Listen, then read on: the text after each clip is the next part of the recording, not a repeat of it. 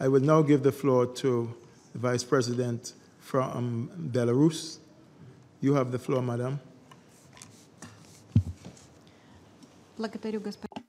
Thank you, Mr. President. Allow me also to express our condolences and sympathies to the people of Antigua and Barbuda, and to you, Mr. President, personally. This shows how we all need to foster sustainability and contribute to sustainability. We thank Executive Director of UNICEF, Anthony Lake, for his opening statement and his capable leadership of UNICEF in ensuring smooth, systematic work to promote and protect children's rights. We are convinced that UNICEF's work is particularly important in the context of the implementation of the 2030 Sustainable Development Agenda by member states, because fully delivering on the ambitious goals in the agenda will be impossible without fully accounting for the rights and interests of children. On our part, we would like to emphasize that Belarus has always supported UNICEF's interests in favor of ensuring the well-being of children, protection of childhood, and ensuring equitable opportunities for the development and empowerment of each child is an investment in our future, and Belarus has made significant achievements in this area. We are 25th in the ranking of the best countries for motherhood, and Belarus is also continuing to actively promote the UNICEF initiative Child-Friendly Cities on the national level. Belarus thanks UNICEF for preparing the draft strategic plan for 2018-2021 and the constructive nature of consultations with member states in developing the plan. We would like to positively note the fact that the strategic plan reflects UNICEF's commitment to the key principles of operational activity, which are defined in the Universal UN documents on development, including the fund's focus on close constructive cooperation with aid recipient countries.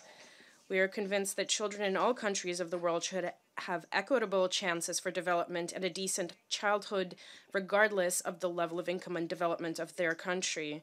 Children are the most vulnerable group of the population, which requires a special approach and special attention. In this regard, we would like to support the inclusion in the strategic plan of key areas of UNICEF's work aimed at creating a favorable environment for children and preventing the root causes of various forms of child exploitation.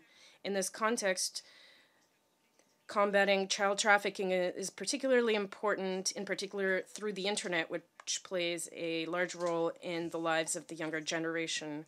We support that the plan also includes as one of UNICEF's areas of activities promoting and protecting the rights of children with disabilities. We believe that support for families and family values should pervade all areas of UNICEF's work to protect the rights and interests of children. We welcome UNICEF's initiative to expand its donor base through new partners. Nonetheless, regular resources remain a problematic issue not only for UNICEF, but also through other United Nations Development System entities. In this regard, we count on donor support for UNICEF to allow it to effectively work in favor of the most vulnerable group, children. To conclude, we'd like to express hope that the strategic plan will be adopted smoothly and that the lofty goals it contains to protect the rights and interests of children will be implemented effectively.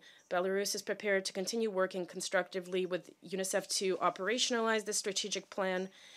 In Belarus, under the leadership of UNICEF Office Representative Rashid Sarvara, we have developed excellent capacity for this, and we will continue to support the coherent work of the country office, which has already carried out a number of useful projects. I thank you. Thank you, Madam Vice President, Excellency, and thank you for your words of solidarity and support to Antigua, Barbuda.